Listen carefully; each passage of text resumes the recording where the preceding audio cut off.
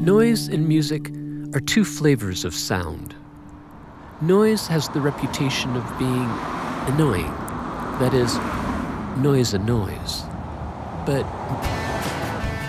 music blaring from a frat house can also be annoying.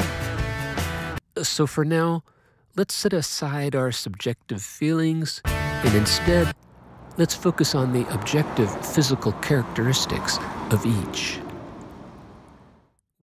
With noise, you're hearing many different sound frequencies all at once, just a random jumble of sound.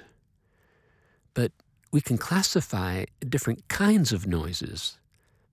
With white noise, all audible frequencies are coming at you, and the intensity of each sound wave is the same, regardless of its frequency.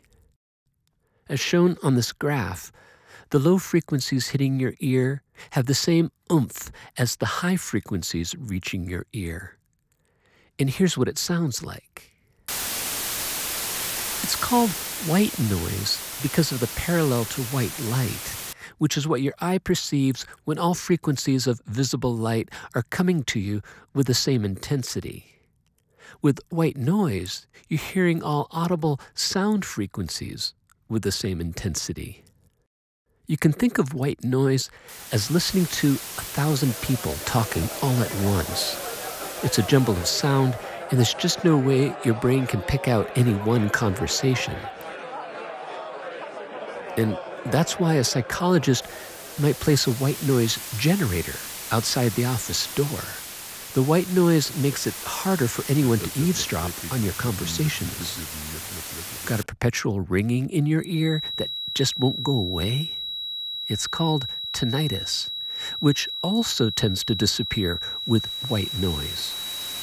People can find some relief by listening to the white noise static of a vacant radio station or TV channel, say, for helping them to fall asleep at night when all is quiet, except for that annoying ringing in your ear. A case where the noise is not annoying, but soothing. Pink noise follows a bizarre mathematical equation, and it's kind of hard to explain. But here's the graph. Note the intensity goes down with increasing frequency. And here's what it sounds like. My personal favorite is red noise, because that's the sound of the ocean. Look at the graph, and you'll see red noise is mostly with low-end frequencies.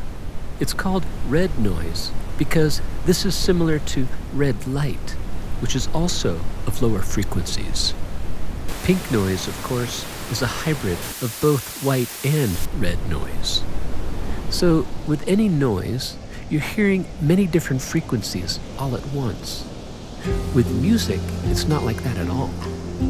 With music, you're hearing only select frequencies that have been carefully crafted together, well, to tickle the brain with a discernible signal.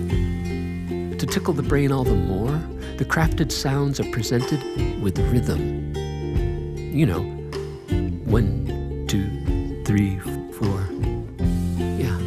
But to describe the musical sound itself, we can speak of 3 physical characteristics: pitch, loudness, and quality, which we'll explore in the next lessons. Good energy.